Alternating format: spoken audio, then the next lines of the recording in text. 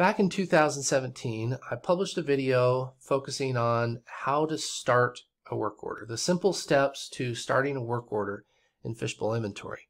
But since then, my opinions have evolved, and I like doing it a different way now, and I think it's better, and I've been doing it this way for years.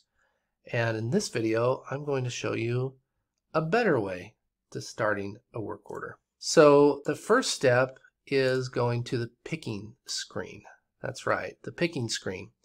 Now the difference between the picking screen and the manufacturer order screen or the work order screen is the picking screen has quantity available. And I've got this pre-filtered. If I show all, you'll see I have a lot of work orders that don't have all the quantity. If I select on one of these, pull it up over here to the right, you'll see that I've got some items that are missing, and I won't be able to fulfill that work order. Now if I go to the work order screen, I don't have availability. I can't see which ones that I can start. I can just see the ones that are scheduled to start.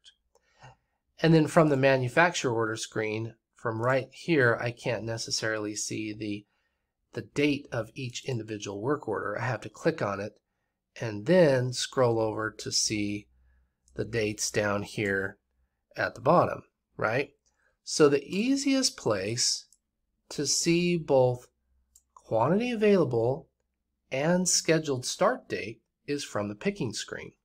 So what I do is I go to the picking screen, filter for work order, and then filter by availability by clicking Advanced Search, show completely fulfillable only. In most cases, you can't start a work order unless you've got everything.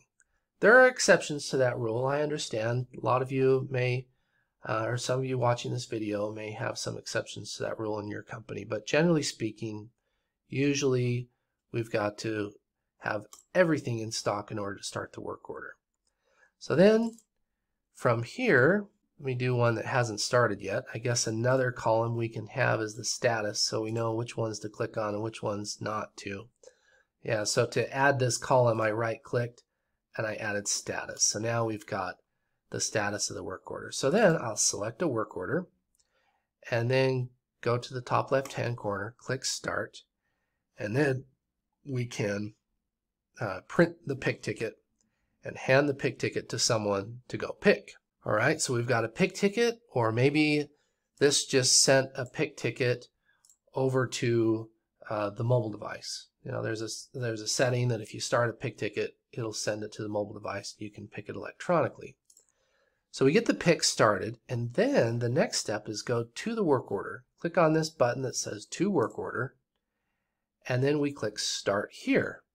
And from here, we start the work order. Click Next and print the Work Order Traveler. So we've got an electronic pick ticket or a paper pick ticket, and then we've got a Work Order Traveler. And this document tells us everything that we're supposed to do, all the batch size items, and it also has this column over here to the right where it allows the user to enter in what they actually used and what they actually produced. We can print out the Work Order Traveler, hand it to the supervisor. The supervisor can log into Fishbowl Go, pull up the work order screen, and scan the Work Order Traveler.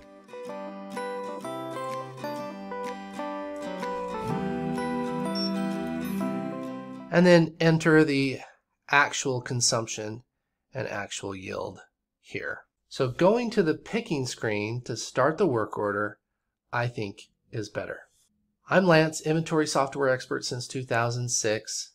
Subscribe to this video if you'd like to see more like it. Like if you like this video. And I'd love to hear comments, questions, requests, anything like that. Comment below.